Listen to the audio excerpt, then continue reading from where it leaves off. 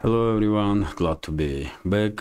Today is 15th of December, Friday, so I hope you have a wonderful day and I wish you a great upcoming weekend. Now it's 7 o'clock in the evening Moscow time. I'm Levan Gudadze and this is my second update for a day in which I will share with you latest report of Russian Defense Ministry about progress of special military operation during the entire previous week. I hope you will find the update interesting and useful, and if so, please click that like button, leave some commentary about any topic you like, and share video with your friends.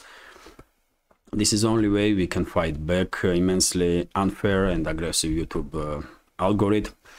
And if you are subscribed to my channel on Rumble, you will definitely do me a favor if you will watch this update on Rumble. You can see link of my Rumble channel on in the pinned comment or under this video in the description box.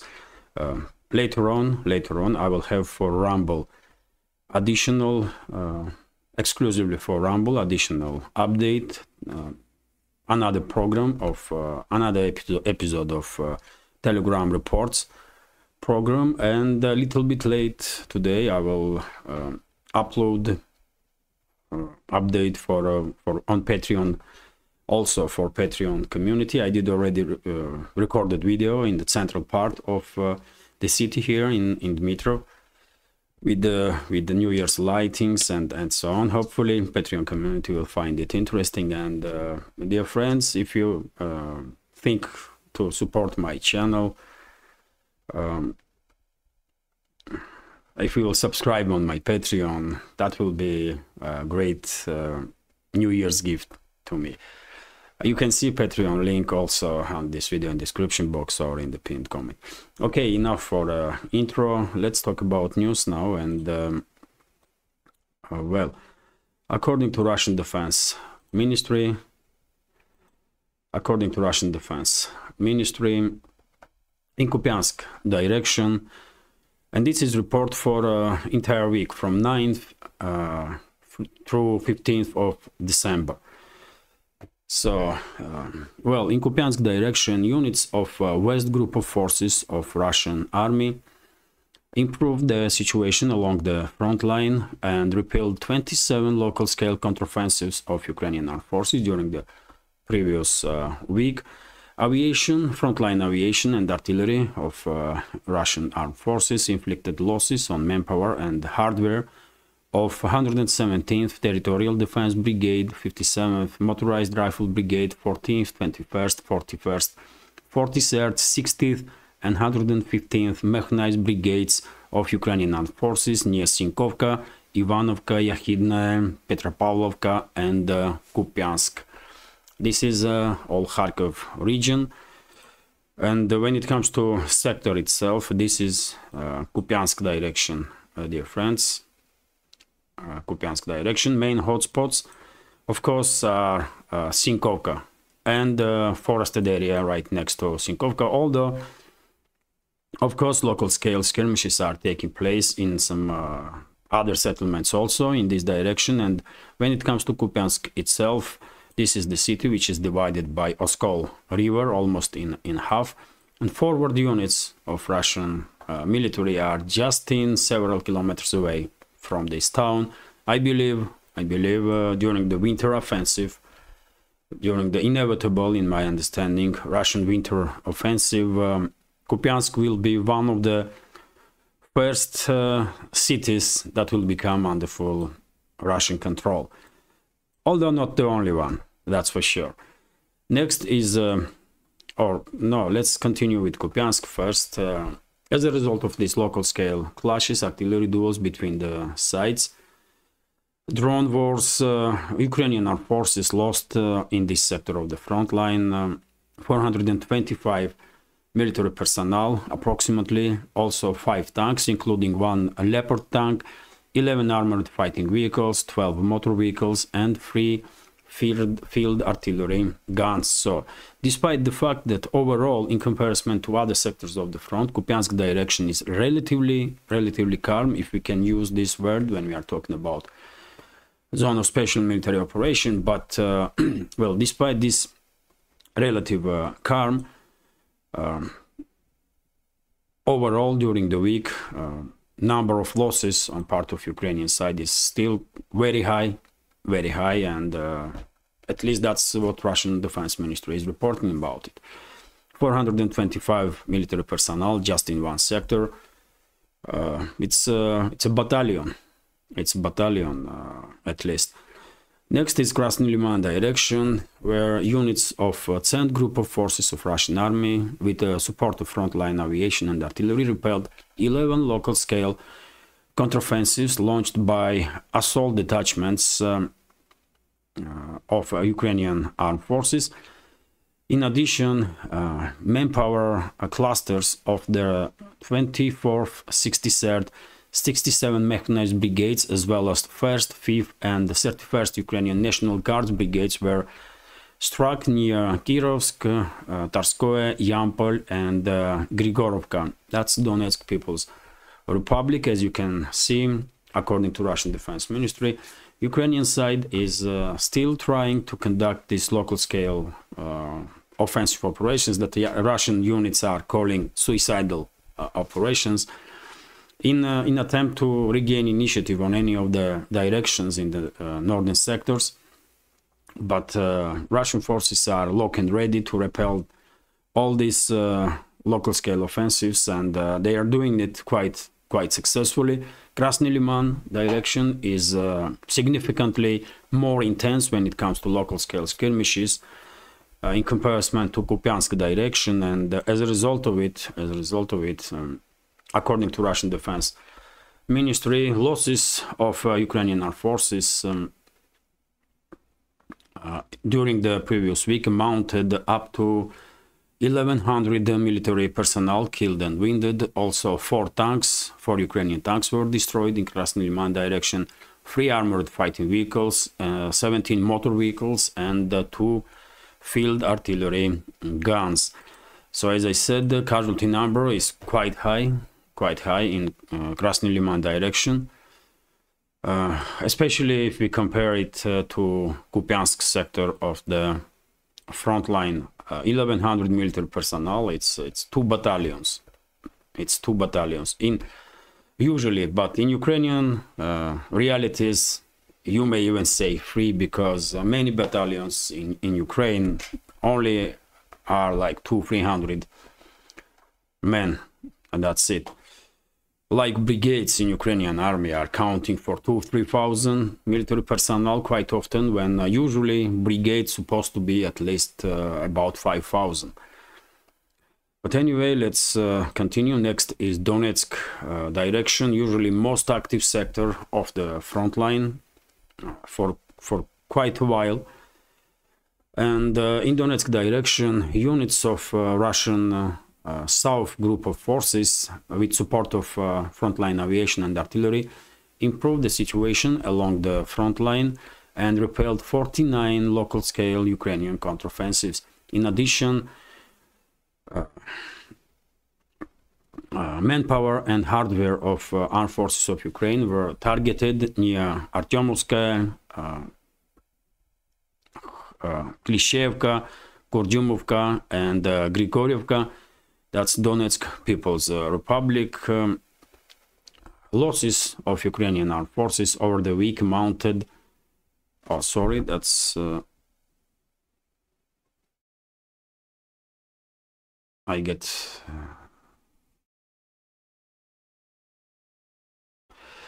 confused a little bit, but anyway, let's continue. So losses of the Ukrainian armed forces in direction of Donetsk sector amounted up to 1,580 military personnel killed and wounded. Also, 2 Ukrainian tanks were destroyed, 16 armored fighting vehicles, 13 motor vehicles, and 31 field artillery guns. So as you can see, artillery duels especially intense in Donetsk sector of the front line, which is quite understandable because Russian forces are conducting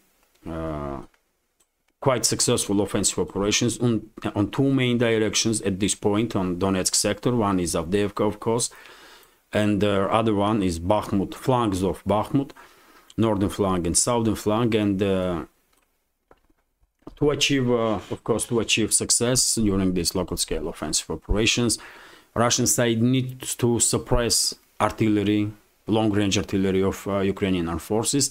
So artillery duels are very intense, and as a result of it, Ukrainian forces just in this single sector lost 31 artillery systems. Although casualty numbers among manpower is, of course, as a result of significant intensity of clashes are also very high. 1,580 military personnel just in the week. Huge casualties on part of Ukrainian forces. But yet again, did Zelensky or his regime ever cared about casualties? Of course not. Next is Donetsk sector of the front line. According to Russian Defense Ministry, units of South Group of forces repelled 2 Ukrainian local-scale counteroffensives, and with the support of Russian aviation, frontline aviation and artillery, losses were inflicted on 58th Motorized Rifle Brigade of Ukrainian Armed Forces and also 32nd Mechanized Brigade and 128 Territorial Defense Brigades near Novomikhailivka, Ugledar, Makarovka, this is Donetsk People's Republic, and also Livadnoye, which is Zaporozhye region. As a result of clashes in South Donetsk sector of the front line, Ukrainian armed forces during the previous week lost up to 600 military personnel, killed and wounded, 3 armored fighting vehicles, 14 motor vehicles, and 11 field artillery guns. Yet again, artillery duels are very intense in this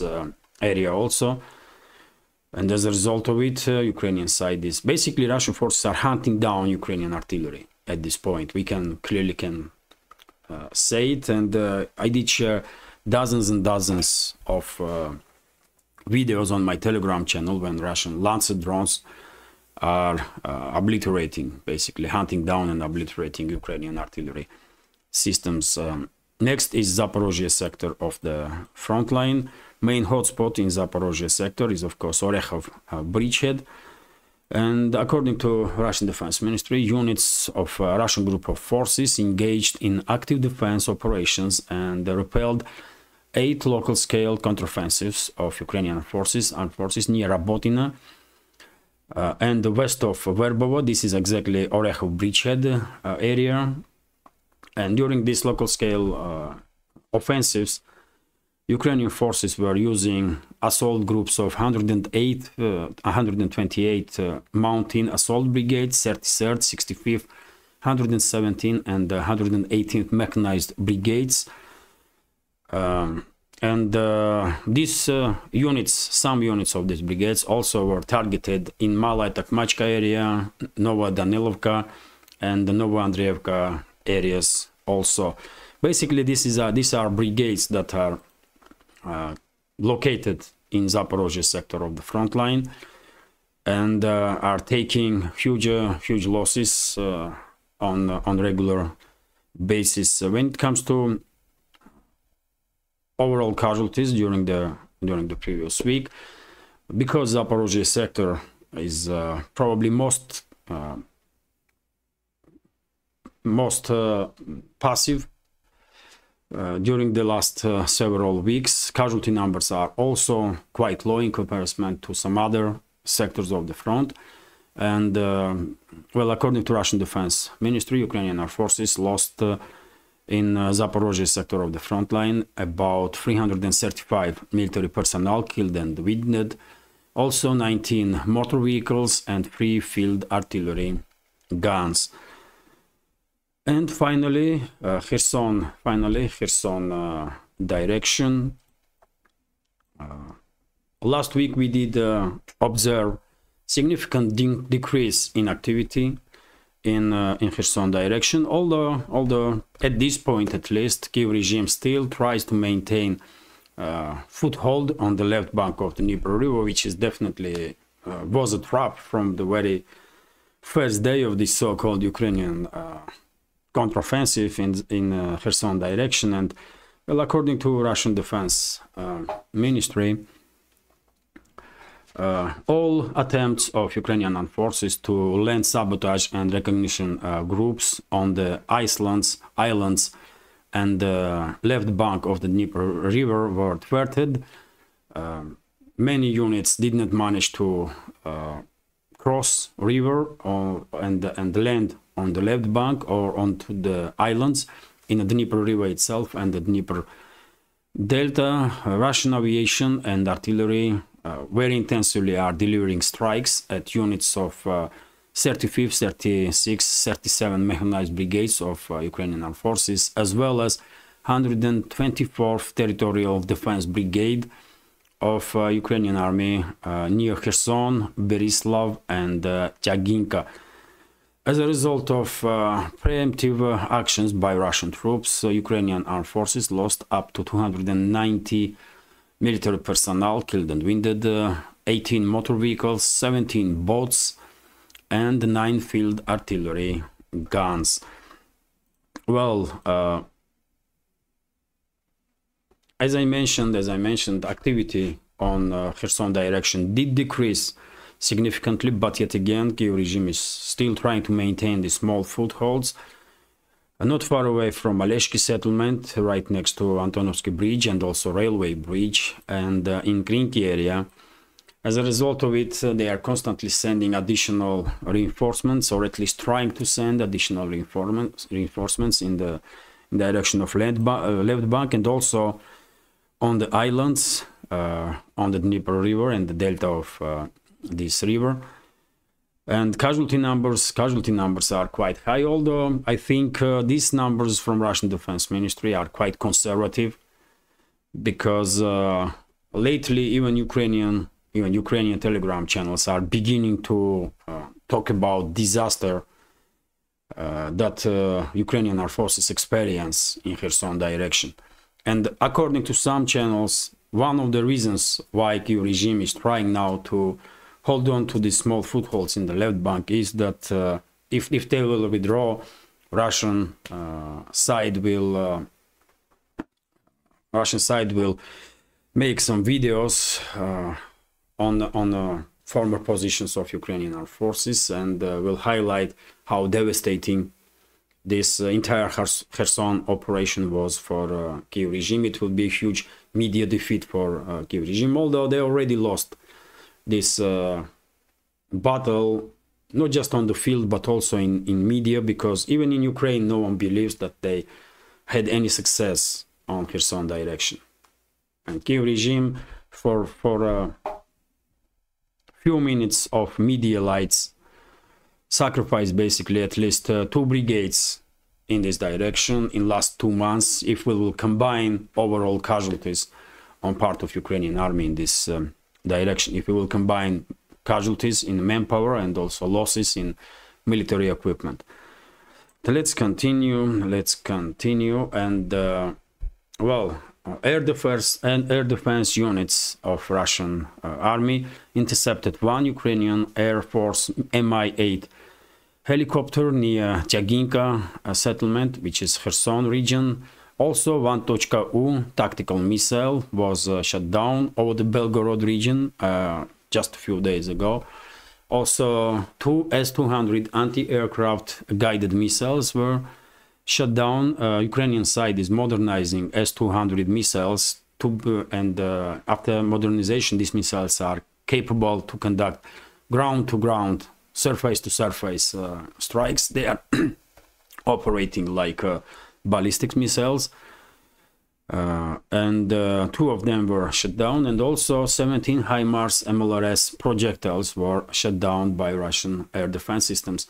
In addition, during the previous week, 119 unmanned aerial vehicles were also intercepted by Russian forces. Also interesting that during the previous week, 82 Ukrainian servicemen were captured or voluntarily surrendered. 25 of them in the past 24 hours alone. And well, this is it when it comes to short summary of the progress of special military operation during the previous week in Ukraine. I hope you will find this this video interesting. I will just share now with you overall numbers. I did